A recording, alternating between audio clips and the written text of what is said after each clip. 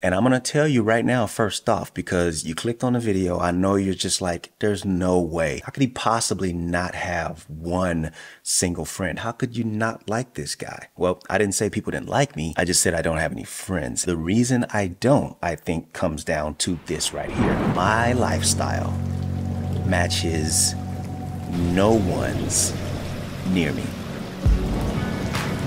Christopher here. Subscribe if you like this stuff. So here we go. I know y'all are just like, what? Lifestyle? That can't be the only thing that you're depending on to attract people to you and make friends on. Well, it's not.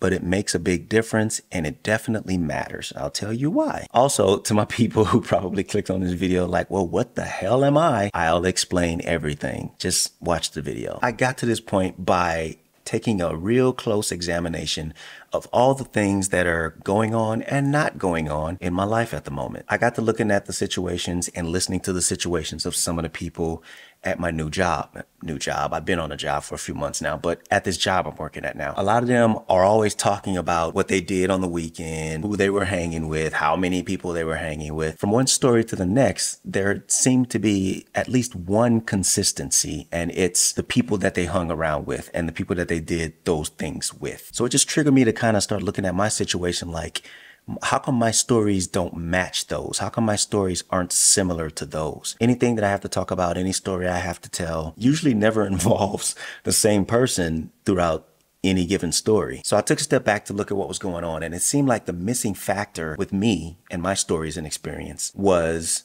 a consistent friendship circle. When I hear them talk about the things that they did on a weekend or whenever, when they were on vacation or whatever the case may be, it's always involving, hey, oh, you should have seen my boy Billy, or you should have seen my homie Jill. Oh, you should have been there because my one homie. It's always like my homie or my boy or my man's and then Ted was like, and I know who Ted is because they commonly talk about Ted. So when I tell a story or give a testimony on something, people will always ask me, well, who's that? And I'll have to tell them, oh, that's this person. Oh, that's that person. Because the things I talk about and experiences I talk about and the people that I bring up in them aren't consistent. So it put me in the understanding that I kind of have no friends. Now, I'm not torn apart. There's not a void in my heart that longs to be filled by, bringing certain people into my life.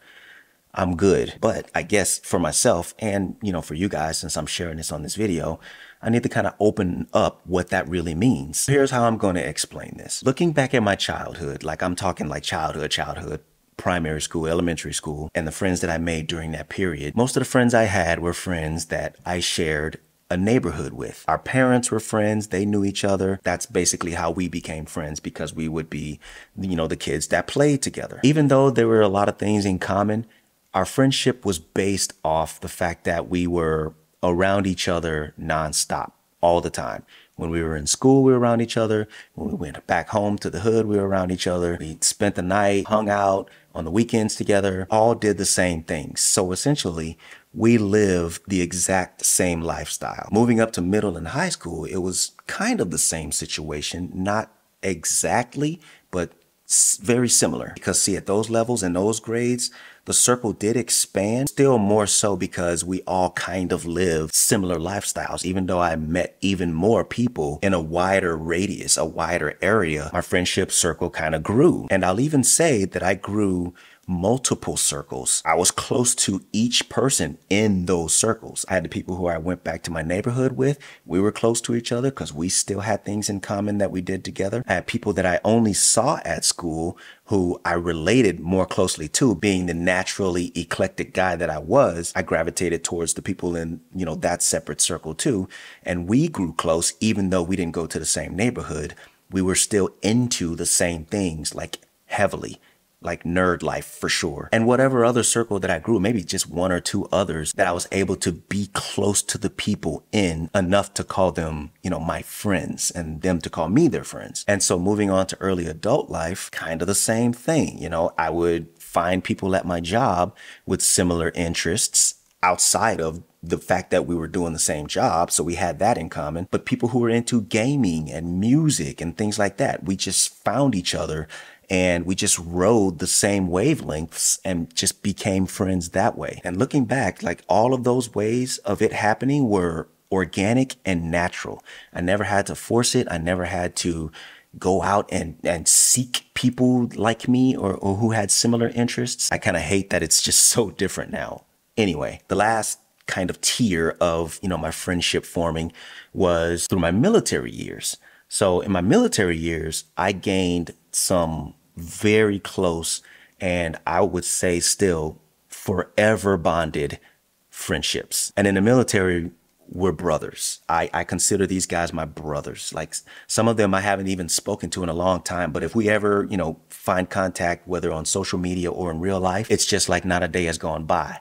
That's how close we got, and that's how bonded we became. But again, we're riding the same kind of lifestyle. We're doing the same things. We're all stationed in the same area. We all do basically the same job, and we just move through life together. All easy, all non-complicated, non-forced, all organic. Now, there's some time between the military and now, but I think you get my point. So let me fast forward to where I am right now. At the very moment, there's not one person that is into the things that I'm into right now. And to show that I'm not just trying to be entitled or selfish about the situation, many people that I talk to right now, I am highly into a lot of the things that they're into. That's what keeps us kind of tethered. My attraction to some of the things that they're into. Can't really say that they're into the same things that I'm into. And right now, as y'all know, I'm really into content creating, independently trying to self-make myself financially. I like to study films, and I would love to get back into traveling and things like that. But I have to say now that I've been here in this region of the country that I live in since 2016 now. As many people as I've talked to,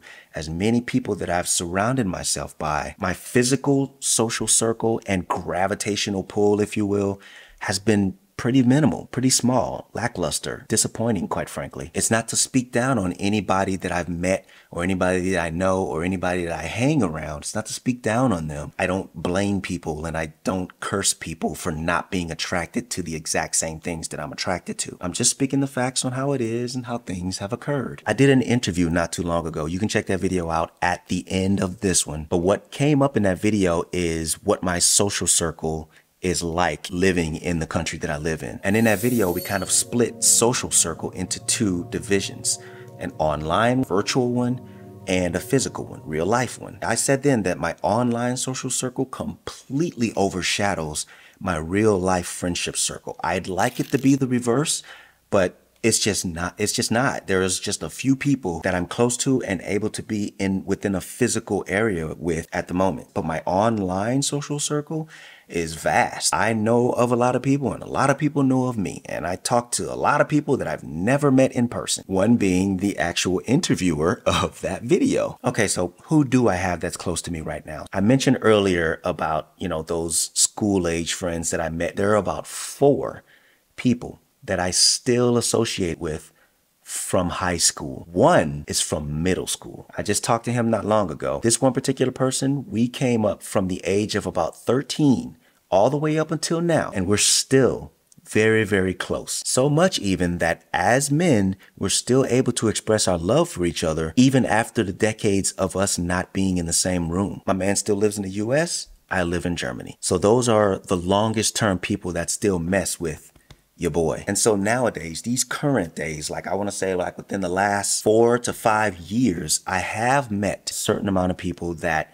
really mess with your boy. Now, admittedly, they did come from seeing my online presence, and there was just kind of a gravitational pull there that kind of pulled us into a space of now being closer than just online buddies. We have WhatsApp groups and all that stuff together. These guys I can kind of appreciate because we're all moving through the same stages of life as far as the direction that life takes people at this point. And it's just really nice to have people that you can share those things with. When time permits and when the moment permits, we'll get together, spend some time together, hang out, maybe even spend a day or 2 or more together, just chopping it up and just having kind of just like a brotherhood. There is a distance factor that comes into play, but we're at least 2-3 times a year here in Germany at the same time. So it works. Okay, so where do I stand with this? Do I feel like I need more friends? Do I need friends?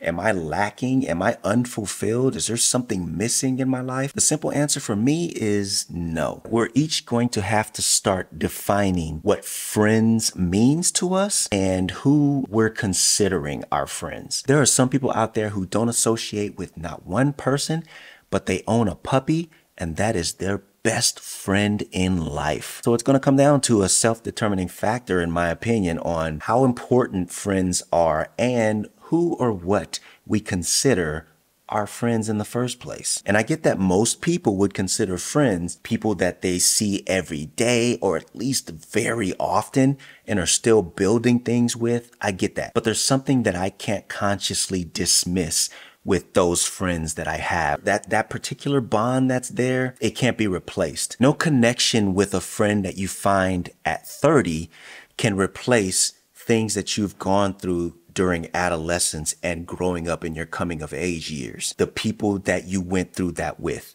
Because you only get that once. Call that what you want. I still consider these people long-term friends. So for me, that's just going to have to be what that is. You can call it whatever you want. Now, I do believe I would talk to these people more if we lived in the same country, and we just don't. So from time to time, a little homesickness may kick in because of that fact.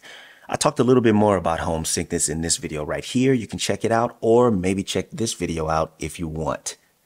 Click something.